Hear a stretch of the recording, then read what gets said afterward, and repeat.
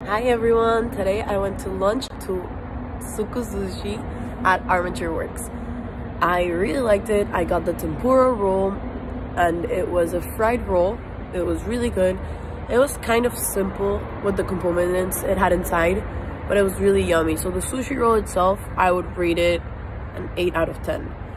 There's something that some people might like about this place or some people might not, which is the fact that it's not a sit-down restaurant. You go in a line, because it is at Armature, which is beautiful, but you go into a line and then you order your sushi and then you get called to pick it up, and then you go and find a table and sit down.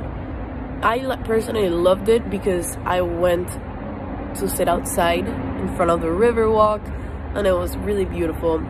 So I personally recommend it. I give this place an 8 out of 10 just because some people might like it, some people might not, and it doesn't have that many options of sushi, but it's insane. I loved it.